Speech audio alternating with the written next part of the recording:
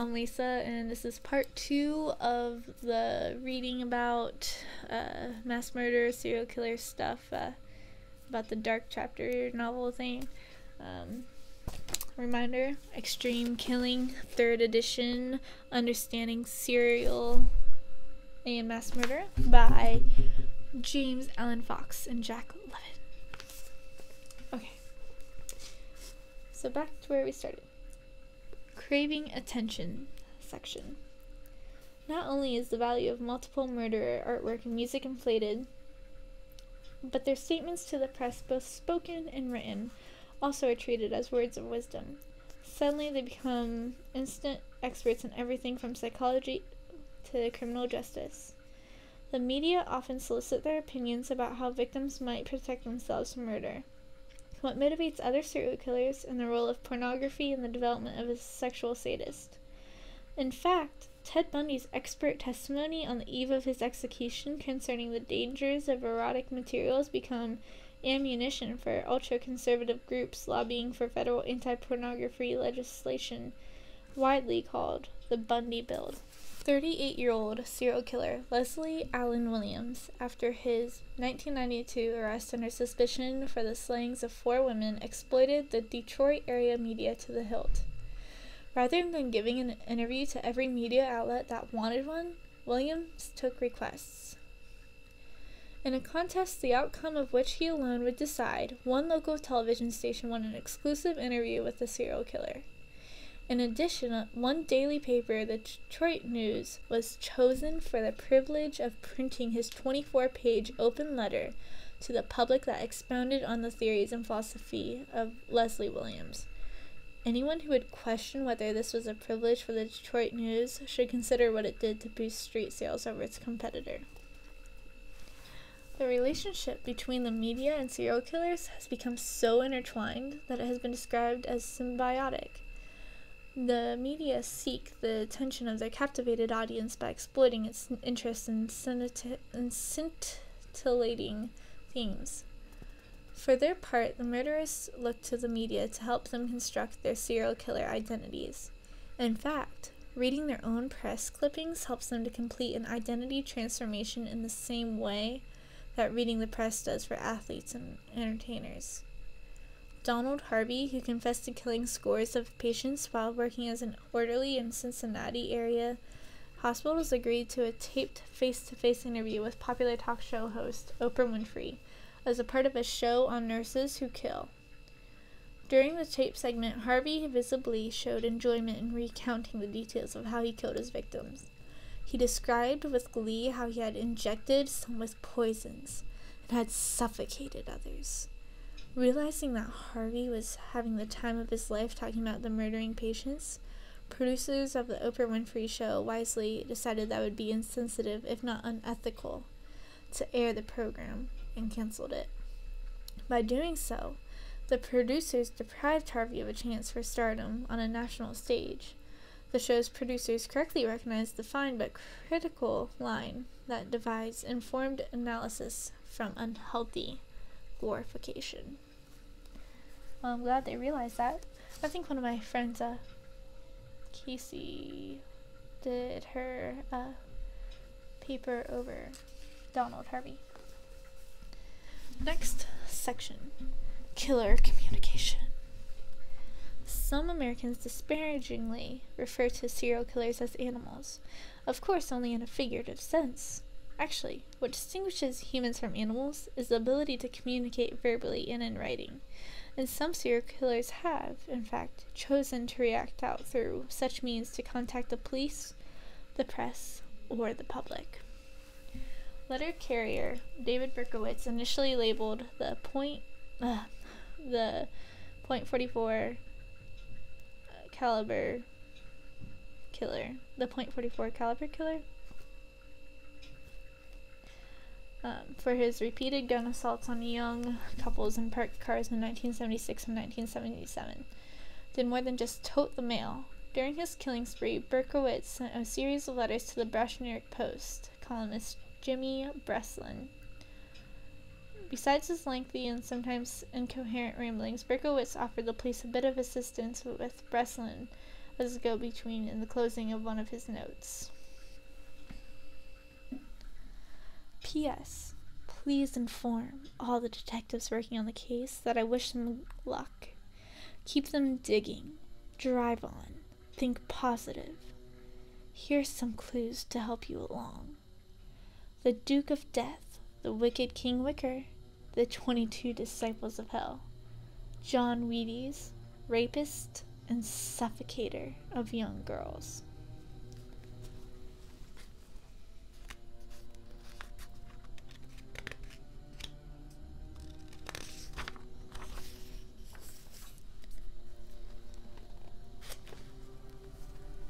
At the same time, Berkowitz was displeased about his newfound public image. The killer wrote a letter of complaint to Captain Joe Borelli of the NYPD, hoping to set the record straight. I am deeply hurt by the newspaper calling me a woman hater. I am not. But I am a monster. I am a little brat. I am the son of Sam.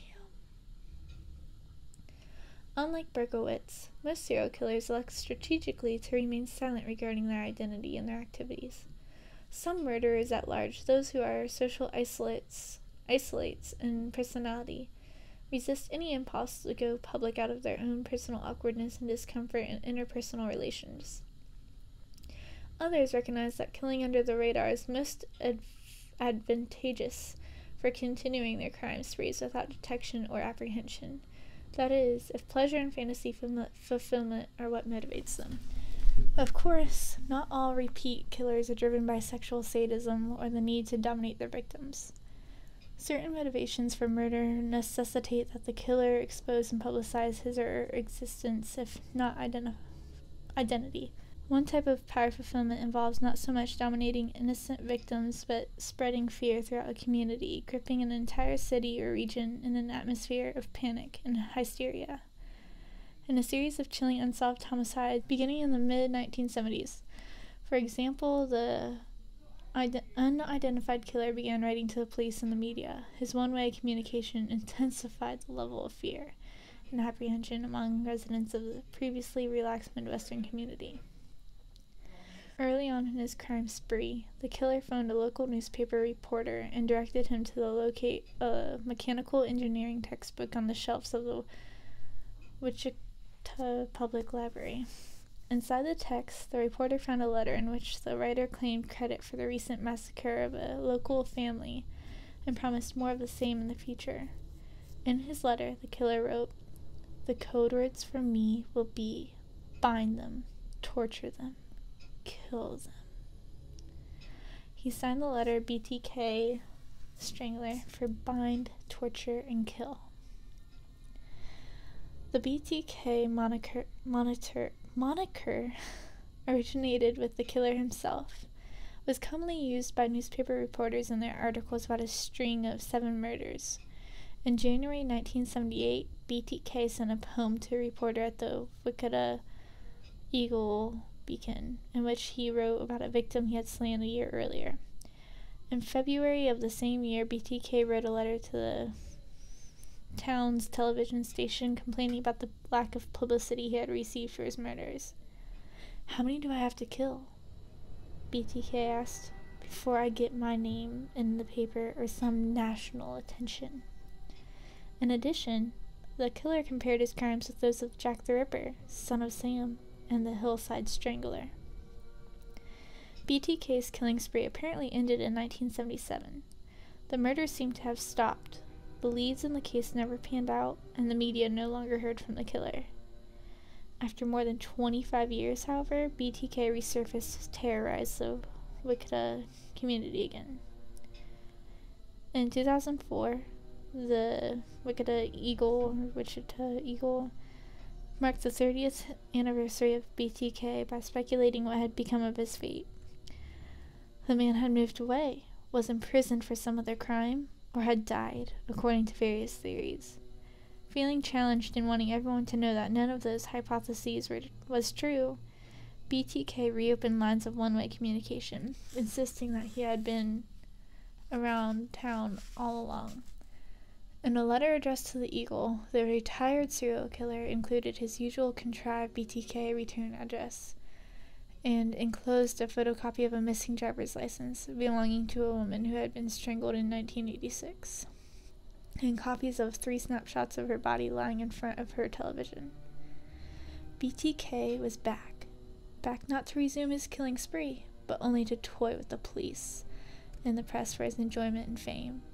He even went so far as to send out a word puzzle created from a computerized spreadsheet which contained various hidden clues about his identity and whereabouts. It is arguable that he had resurfaced in part because of his feelings slighted and upstaged by contemporary serial killers such as DC snipers, who were publicized all over the internet and cable television. Of course, these communication outlets were not in existence during BTK's prime crime years. Unfortunately for him, but fortunately for the residents of Wichita, the BTK strangler's ego and narcissism were his downfall. The police were able to trace the IP, Internet Protocol, address of the computer he had used to create the puzzle. That being a desktop machine located at Christ Lutheran Church in Wichita, it didn't take the authorities long to identify the source, Dennis Rader, the president of the Congregation Council. And that is a picture of him. He's white, he has a mustache, he has glasses, and he's almost having a friar hairstyle, but he still has some hair up there. Radar mistakenly believed that he and,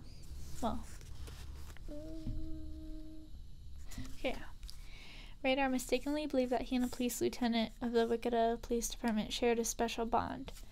Radar must have been disappointed when he learned the police reassurances that a floppy disk could not be traced back to a specific computer were false. Even following his capture, Dennis Radar couldn't resist the urge to talk with the cops about his crimes. Having failed in his life's ambitions to join the police force, he chatted with the detectives as if he was one of the guys. Radar described his arrest and admission of responsibility to Harvard University psychologist Robert Mendoza. I saw this whole line of police cars. That's not good. And they were right on me. Just that quick. I thought maybe it was a traffic stop or something. But as soon as one of them's behind me with the red lights and sirens, I knew that was it. They pulled guns on me, told me to lay down, and I sprawled out and they grabbed me real quick like in handcuffs and stuck me in a car. Mr. Radar, do you know why you're going downtown? And I said, oh, I have suspicions.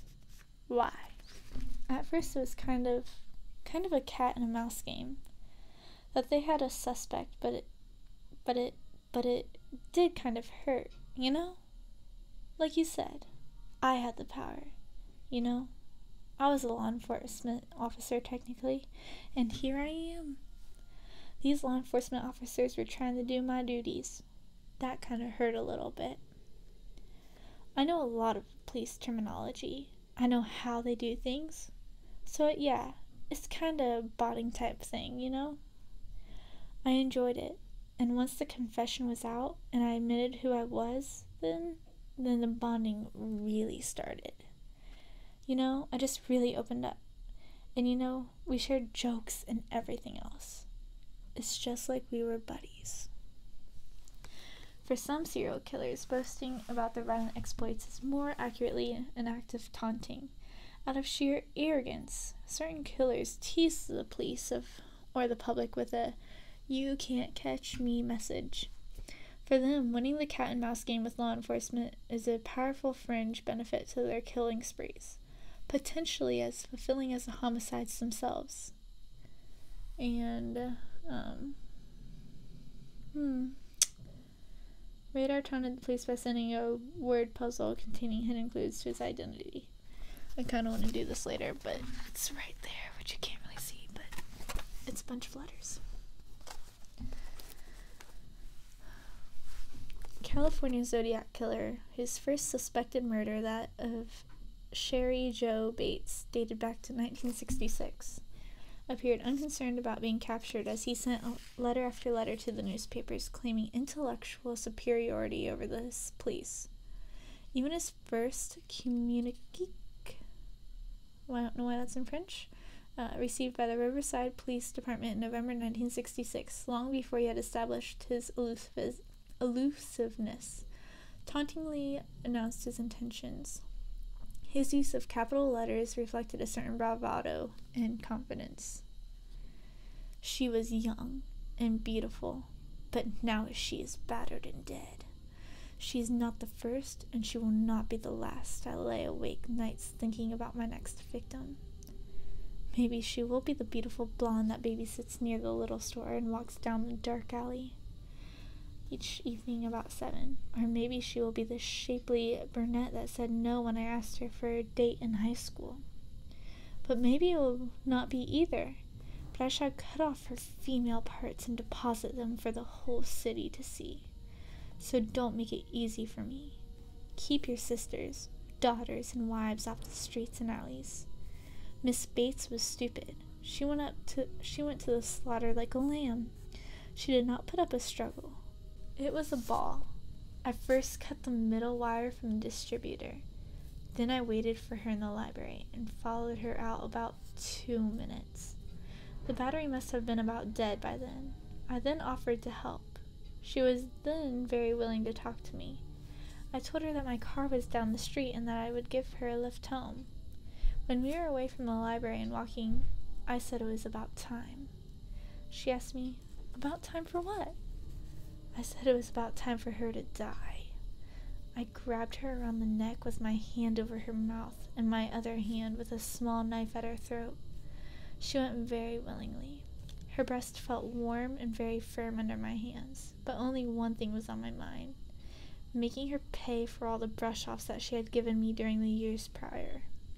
She died hard. She squirmed and shook as I choked her, and her lips twitched. She let out a scream once, and I kicked her in the head to shut her up. I plunged the knife into her, and it broke.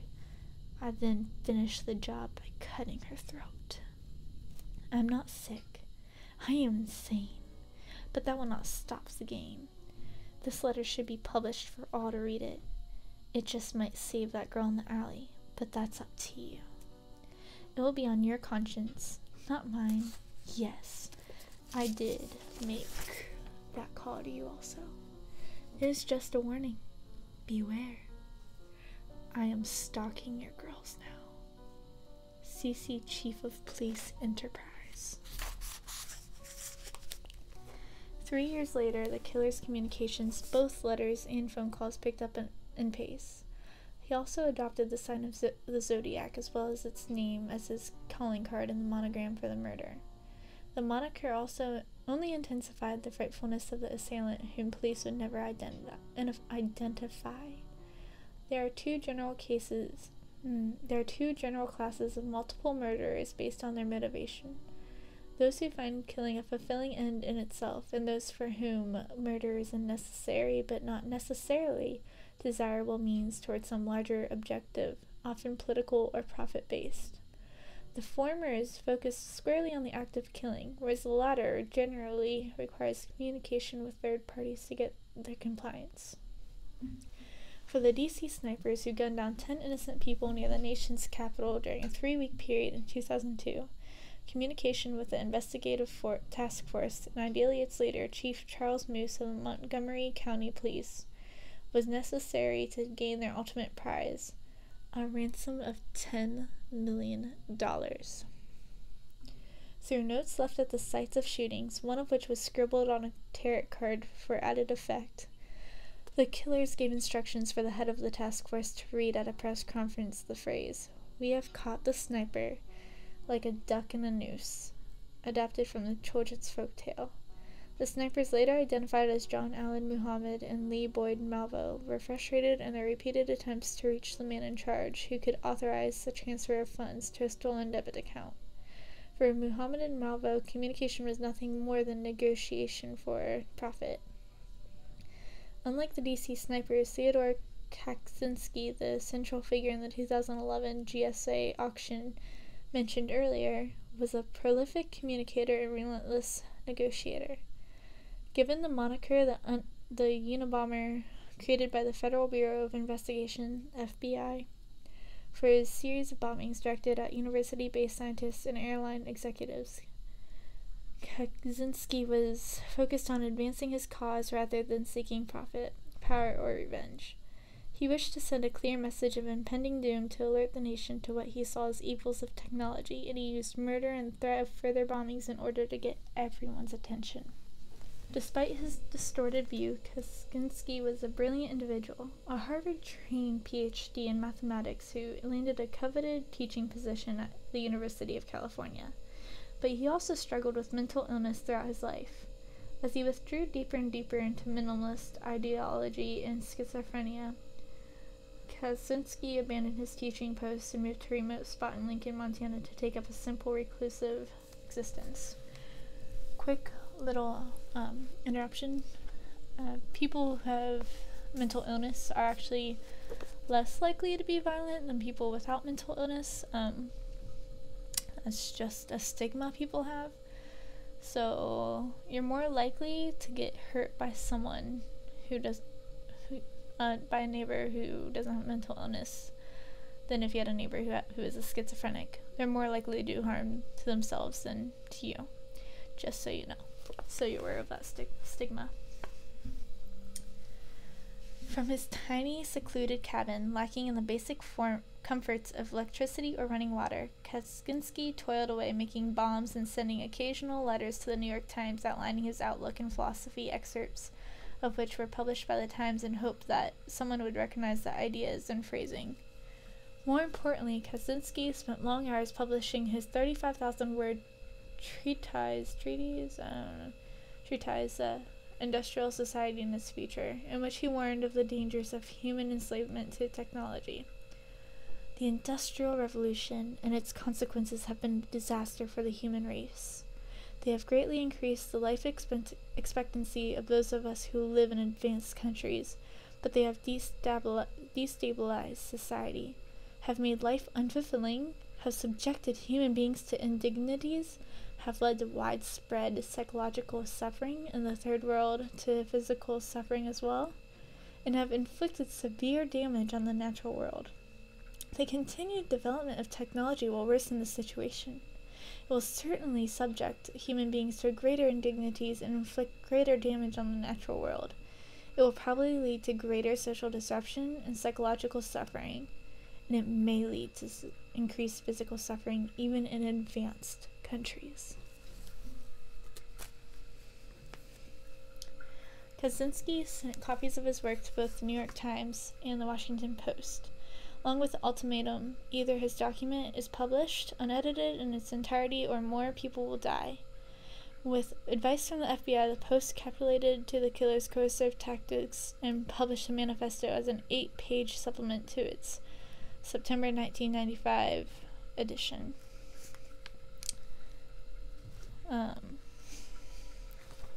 Next section, killer groupies. Killer groupies. Because of their celebrity status, infamous multiple murderers attract a surprising number of extreme sympathizers, so-called killer groupies. Several convicted serial killers such as Hillside Stranglers Kenneth Bianchi and Angelo Buono were pursued and married while serving life sentences for their brutal and sadistic murders of young women on the West Coast. Other multiple murderers have married from death row, giving the traditional vow till death do us part, an ironic twist. The pattern of behavior is sufficiently common to have been assigned to a clinical label, hybristophilia, a paraphilia in which someone is sexually aroused or attracted to a person who has committed particularly vicious or gruesome crimes. In its more common form, hybristophiles merely seek to be close to some bad boy. Occasionally, however, hybristophilia can lead to behaviors far more dangerous than mere adoration and devotion, including participating in murder for the sake of their loved one. So why would someone in their right mind correspond with, visit, or even fall in love with a man who has raped, tortured, and mutilated innocent victims? Why would hundreds of women attempt to visit Los Angeles night stalker Richard Ramirez, who was convicted of stealthily entering more than a dozen homes in the dark of night and killing the occupants? And why would so many women send proposals of marriage to suspected repeat killer Horan van der Sloot just days after his incarceration in the country of Peru? Why would a woman like Veronica Crompton be so attracted to Sunset Strip killer Douglas Clark that she would break off a relationship with Hillside Strangler Kenneth Bianchi, but and only after she had committed a copycat crime in hopes of exonerating her incarcerated boyfriend? Actually, there are several reasons why serial killers are pursued by adoring women. Some groupies may be attracted to their idol's controlling, manipulative personalities. A Freudian might attempt to trace his attraction to a woman's need to resurrect her relationship with a cruel, domineering father figure. At least a few killer groupies strive to prove that their lover is a victim of injustice. These women fight for rights, give their otherwise unfulfilling lives a strong sense of purpose.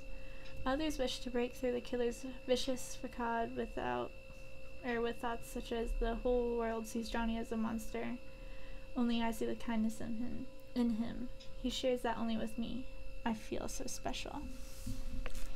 Still, other devotees simply are comfortable in always knowing where their man is at 2 a.m., even if it's on death row. He may be behind bars, but at least he's not out in the bars with some other woman. Dozens of women write their love letters to Danny Rolling, the serial killer who in 1990 brutally murdered 5 college students in Gainesville, Florida. One adoring fan wrote to the killer, "I fell in love the first time I saw you. I've even seen you in my dreams. You're a very handsome man." A 29-year-old woman sent Rolling bikini-clad photos of herself and wrote, "I love you with all my heart. I don't care what you've done in the past. I wish I could hold you and comfort you." She addressed her letter to "my sweet prince." Many other women sent Rolling red roses, locks of their hair, and love poetry. Some sprinkled their letters with perfume and begged the killer to allow them to visit. Of course, Rolling's 2006 execution put an end to the romantic fantasies of many adoring fans.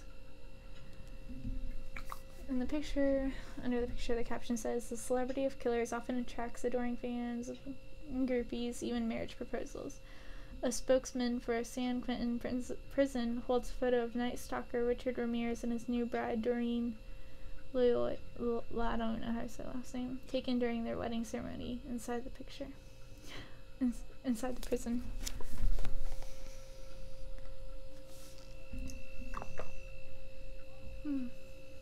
People are crazy.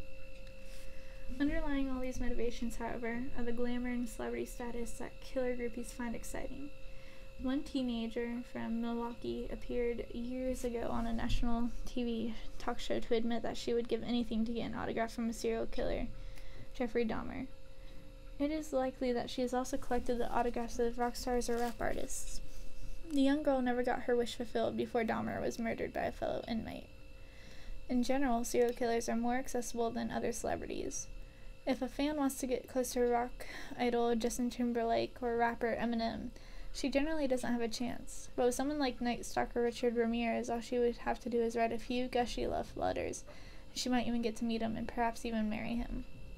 After watching the TV coverage of Ramirez's 1985 arrest, Doreen, a freelance magazine writer, carried on a decade-long courtship with a convicted serial killer. Following her 1996 marriage to the condemned inmate, Doreen Ramirez told CNN, "He's kind, he's funny, he's charming. I think he's really a great person. He's my best friend. He's my buddy." Because her husband was on death row, Doreen was not permitted conjugal visitation at any time. Despite the physical limitations, marriage survived until 2013 when Richard Ramirez suffered a fatal heart attack. The impact of celebrating murderers is the glorification of multiple murder, trading cards, art galleries, songfests, and killer groupies nothing more than harmless media hype? Certainly the families of murder victims don't think so. From their point of view, the sanitized, romanticized, and glamorized image of the killer, who is, in actuality, little more than an unrepentant, vicious, sadistic destroyer of human life, only adds insult to injury. The harm extends well beyond the victims and their loved ones. Worshipping a killer whose actions are so hideous that he ought to be soundly condemned debases our entire society. Making monsters into celebrities only teaches our youngsters, especially alienated and marginalized teenagers, a lesson about how to get attention. Want to be noticed? Want to feel important? Simple. Shoot lots of your classmates. Then you'll be on the cover of People magazine. You'll be interviewed on CNN, and you'll make headlines all over the nation, if not the world. Columbine high shooters Dylan Klebold and Eric Harris appeared on the cover of Time magazine under the headline, "The Monsters Next Door." Adult readers may indeed have viewed them as monsters, but how many young teens instead saw them as more celebrities and heroes? From the perspective of a few alienated youngsters, not only did Klebold and Harris get even with the bullies in the job. Sensitize, not sanitize. Author Lonnie Kidd might have recklessly, albeit unwittingly, put a stamp of approval on murder with his failed attempt at satire. His 1992 book, Becoming a Successful Mass Murderer or Serial Killer, The Complete Handbook, might easily be misunderstood as a murder how-to book by people who are looking for an excuse to kill. In a section titled "To Get Rid of Your Children, Your Spouse's Children, Others' Children," for example, Kidd suggests, "You will have no problem finding lots of brat children to kill. They are also easily convinced to go off alone with you.